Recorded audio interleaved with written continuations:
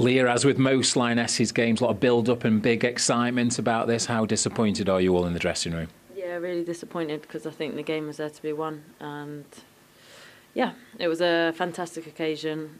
Obviously, they never let us down, the fans, so shame not to be able to at least give them a win as well. From your perspective, where did you fall short this evening? 2 set pieces. Well, yeah, second balls. Because I think we played well, not good enough because we didn't win the game. But I think like I say, the chances are there to win it. But the set pieces, yeah, 2 set pieces have killed us. We spoke to your manager. She said frustration seems to be similar from yourself. What was not quite happening, or was it communication-wise for the set pieces? No, I just think obviously there's an element of luck to those things, but for us that's first contact, second contact. So we just need to be better. We will be better Tuesday. Perfect response in terms of you get an opportunity to try and correct things straight away. What are you going to have to do better in Saint Etienne to get a more positive result? Need to be ruthless, need to put the ball in the back of the net, obviously.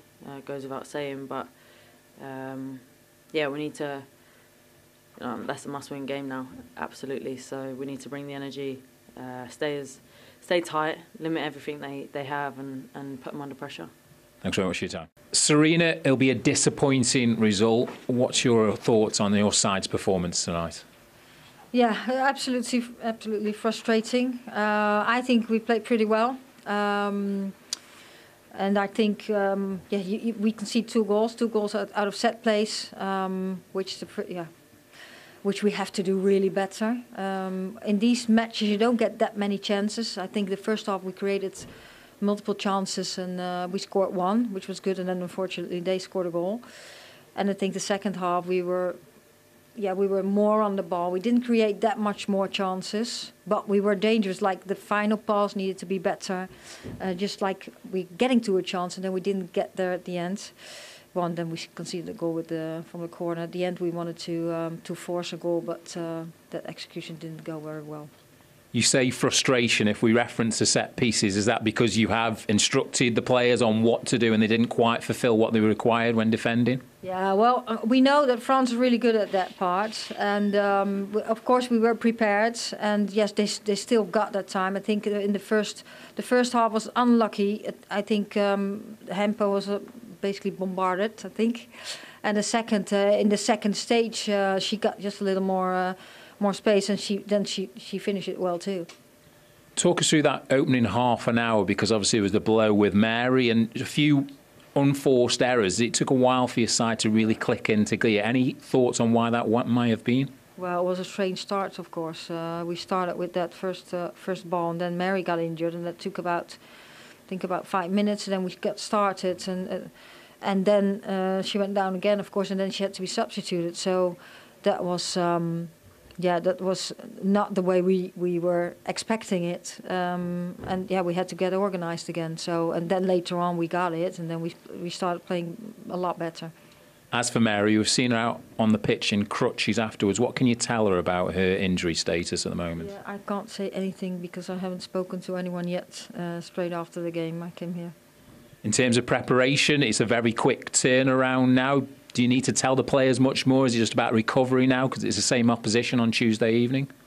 Yeah, of course we're going to recover them, also review the game, and then we get ready for Tuesday. There's still lots to win. This is disappointing, tomorrow review, then that's done, and then we continue going to Tuesday and a new chance to play a good game and win a game. Thank you very much for your time. Beth, obviously not the result you would have wanted. What's your reaction? Yeah, disappointed, frustrated. I actually thought we were the better team. We created more chances. The keeper made a really good save first half, but ultimately we got beat on 2 set pieces, and that's something that we need to look at and rectify for Tuesday. I guess it's the sign when the world number 2 comes up against the world number 3. It's going to be fine margins, and as you mentioned, those set pieces in particular. Yeah, exactly. Yeah, it was a really tough game. You know, there's a lot of quality on show, but like you said, small margins, and that won them the game today.